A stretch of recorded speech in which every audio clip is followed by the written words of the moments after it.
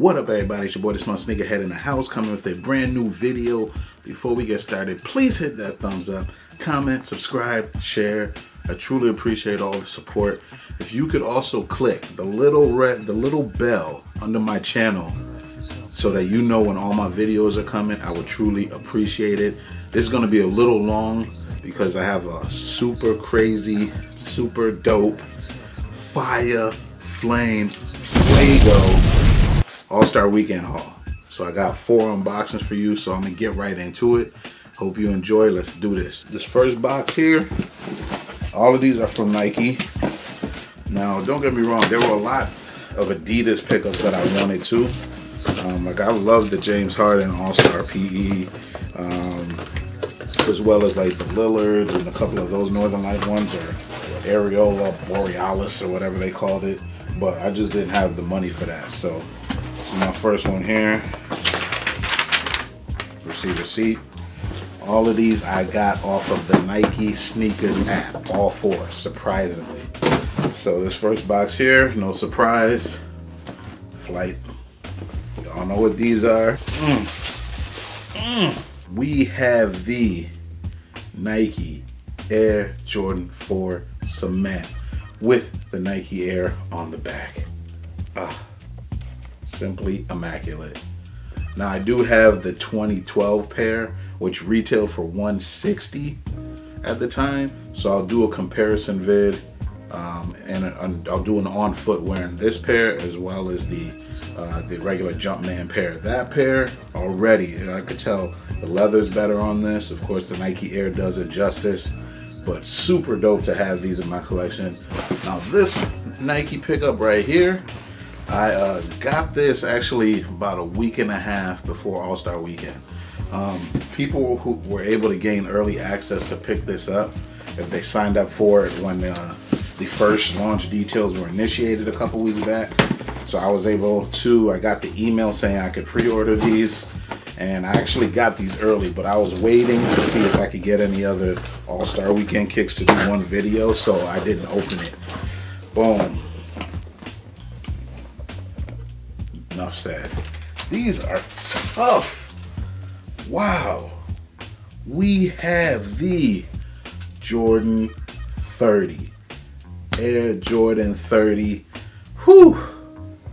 Man, these are dope. A lot of people are like, oh, these look too much like the 29 and 28s. Of course, there's certain things like that are similar. The flight pay technology, along with the zoom units that they have set up here. I figured they were going to keep these for a while, but these are absolutely dope. I would have loved if the Russell Westbrook PE release, the Galaxy print, but hopefully that'll be made available later on. It seems like it's constructed with both fly knit and like fly weave, and I just love that iridescent Jordan. I know some people are up and down about this toe, but I think it's sick. So I'm super happy to get these. One reason why I picked them up too is that it's the original first color of the line. I always wanted to do that, but I always struck out, just like with the 29s last year. So that is my second All-Star Weekend pickup. This is now the third. Again, all of these I got from Sneakers app, surprisingly. And there were some issues in regards to them being sold out as soon as 10 o'clock hit, and other times it kept kicking you off saying there was an error, there was a problem. But overall, I'm really shocked, especially since I'm Team Android. So I just got the Sneakers app on my phone, you know, a couple weeks ago when Nike announced it was on Android. Prior to that, I was trying to do it on my iPad, and you know, it was a pain. Next pickup, Nike Sportswear box.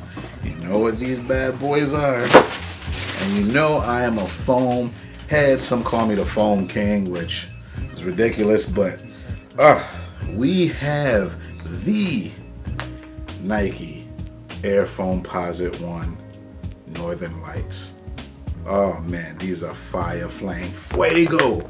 I know people that, I mean, my boys told me they look like sherbet. Some said that there should have been more purple, but these are fire. Now, they do come with a set of alternate laces that are 3M, and when you put these bad boys on, it changes the shoe. So I'll do a comparison where I have one pair with the laces, one pair without, and you can see it side by side. But I'm super, super happy to have these bad boys in my collection. Everything I had was retail, and that's the best thing about this haul. I've never had this kind of luck with an all-star haul. Always have to do resale, do like a reseller's market, or I end up having to hope somebody could hook me up, or I just strike out. So anyway, on to the last and final shoe. This one right here was the icing on the cake. Can y'all guess what these are? Go ahead, take a guess. Yeah, that's what they are. What's that? Yeah. Yes, sir. Yes, sir. Yes, sir. We have the Nike and Drizzy Drake OVO 10s. The quality on these joints are bananas. I'm gonna be straight up. Now I know the 10s, along with a lot of the other Jordans, the older models, the tumbled leather can be deceiving, where you think because it has tumbled leather it's instantly nice, but the quality on these bad boys are dope. And the fact I got these at retail on the Sneakers app. Now it did take me almost 20 minutes to finally be able to put in my raffle. I know a lot of people have problems where it was not accepting their entry for the draw, but after about 15-20 minutes mine went in. I was so thankful. Next thing you know, I got a notice on my credit card saying, oh, it shows you had 2 purchases. They thought it was suspicious.